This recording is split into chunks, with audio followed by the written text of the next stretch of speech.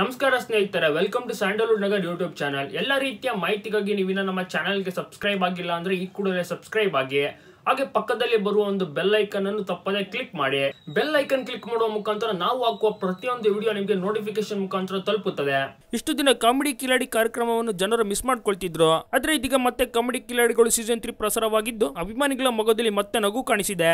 ಈಗ ಕಾಮಿಡಿ ಕಿಲಾಡಿಗಳು ಸೀಸನ್ 3 ಅಲ್ಲಿ ಗಣೇಶ್ ಅವರು ತೀರ್ಪುಗಾರರಾಗಿ ಕಾಣಿಸಿಕೊಂಡಿದ್ದಾರೆ. ಇದನ್ನು ನೋಡಿದ ಅಭಿಮಾನಿಗಳು ಕನ್ಫ್ಯೂಸ್ ನಲ್ಲಿದ್ದಾರೆ. ಏನು ಒಂದು ಸಂಪೂರ್ಣ ಮಾಹಿತಿ ಒಂದು ವಿಡಿಯೋದಲ್ಲಿ ನೋಡೋಣ. ಅದಕ್ಕೂ ಮುನ್ನ ಸ್ಯಾಂಡಲ್ವುಡ್ ನಗರ್ ಯೂಟ್ಯೂಬ್ ಚಾನಲ್ಗೆ ಸಬ್ಸ್ಕ್ರೈಬ್ ಆಗಿಲ್ಲ ಅಂದ್ರೆ ಈ ಕೂಡಲೇ ಸಬ್ಸ್ಕ್ರೈಬ್ ಮಾಡಿ. ಪ್ರತಿ ವಾರವೂ ವಿನೂತನ ಶೈಲಿ ಹಾಸ್ಯದ ಮೂಲಕ ಕಾರ್ಯಕ್ರಮದಲ್ಲಿ ಬದಲಾವಣೆಯಾಗಿದೆ. ಈ ವಾರ ಕಾಮಿಡಿ ಕಿಲಾಡಿಗಳು ಕಾರ್ಯಕ್ರಮದಲ್ಲಿ ಕ್ರೇಜಿ ಕ್ವೀನ್ ರಕ್ಷಿತಾ ಅವರು ಕಾಣಿಸಿಕೊಳ್ತಿಲ್ಲ. ಅನಾರೋಗ್ಯದ ಕಾರಣದಿಂದ ಹಾಜರಾಗಿಲ್ಲ. ಇವರ ಬದಲಾಗಿ ಕಾಮಿಡಿ ಕಿಲಾಡಿಗಳು ತೀರ್ಪುಗಾರರಾಗಿ ಗೋಲ್ಡನ್ ಸ್ಟಾರ್ ಅವರು ಬರಲಿದ್ದಾರೆ. ಹೌದು, ಕಾಮಿಡಿ ಟೈಮ್ ಎಂಬ ಶೋ ಮೂಲಕ ನಿರೂಪಕರಾಗಿ ನಟನ ಕ್ಷೇತ್ರಕ್ಕೆ ಕಾಲಿಟ್ಟ ಇವರು ಇಂದು ಗೋಲ್ಡನ್ ಸ್ಟಾರ್ ಗಣೇಶ್ ಎಂದು ಜನಪ್ರಿಯರಾಗಿದ್ದಾರೆ. ಇದಕ್ಕೆ ಕಾಮಿಡಿ ಕಿಲಾಡಿಗಳು ತೀರ್ಪುಗಾರರಾಗಿ ಗಣೇಶ್ ಬರುತ್ತಿರುವ ವಿಷಯವನ್ನು ನವರಸ ನಾಯಕ ಜಗ್ಗೇಶ್ ಅವರು ಇನ್ಸ್ಟಾಗ್ರಾಮ್ ಖಾತೆಯಲ್ಲಿ ಹಂಚಿಕೊಂಡಿದ್ದಾರೆ. ನಿಮ್ಮೆಲ್ಲರಿಗೂ ಗೊತ್ತಿರೋ ಗಣೇಶ್ ಅವರು ಗೀತಾ ಚಿತ್ರದಲ್ಲಿ ನಟಿಸಿದ್ದಾರೆ. ಅದೇ ರೀತಿ ಈ ಚಿತ್ರದ ಪ್ರಮೋಷನ್ ಅನ್ನು ಕೂಡ ಕಾಮಿಡಿ ಕಿಲಾಡಿಗಳು ಶೋ ಮೇಲೆ ಮಾಡಿದ್ದಾರೆ ಅಂತ ಹೇಳ್ಬೋದು. ಈ ವಾರದ ಕಾಮಿಡಿ ಕಿಲಾಡಿಗಳು ಸಂಚಿಕೆಯನ್ನು ಮಿಸ್ ಮಾಡದೆ ನೋಡಿ.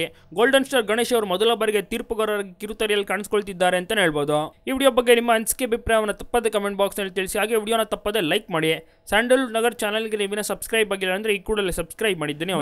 ಧನ್ಯವಾದ ಸ್ನೇಹಿತರೆ. ವಿಡಿಯೋ ಇಷ್ಟ ಆಗಿದ್ರೆ ವಿಡಿಯೋನ ತಪ್ಪದೆ ಲೈಕ್ ಮಾಡಿ ಹಾಗೂ ಈಗ ಎಲ್ಲ ಕಡೆ ಶೇರ್ ಮಾಡಿ. ಹಾಗೆ ಸ್ಯಾಂಡಲ್ವುಡ್ ನಗರ್ ಯೂಟ್ಯೂಬ್ ಚಾನಲ್ಗೆ ನಿಮ್ಮನ್ನ ಸಬ್ಸ್ಕ್ರೈಬ್ ಆಗಿಲ್ಲ ಅಂದ್ರೆ ತಪ್ಪದೆ ವಿಡಿಯೋ ಕೆಳಗಡೆ ನೋಡುತ್ತಿರುವ ರೆಡ್ ಕಲರ್ ಸಬ್ಸ್ಕ್ರೈಬ್ ಬಟನ್ ಅನ್ನು ಕ್ಲಿಕ್ ಮಾಡಿ ಈಗಲೇ ಸಬ್ಸ್ಕ್ರೈಬ್ ಆಗಿ. ಧನ್ಯವಾದ ಸ್ನೇಹಿತರೆ.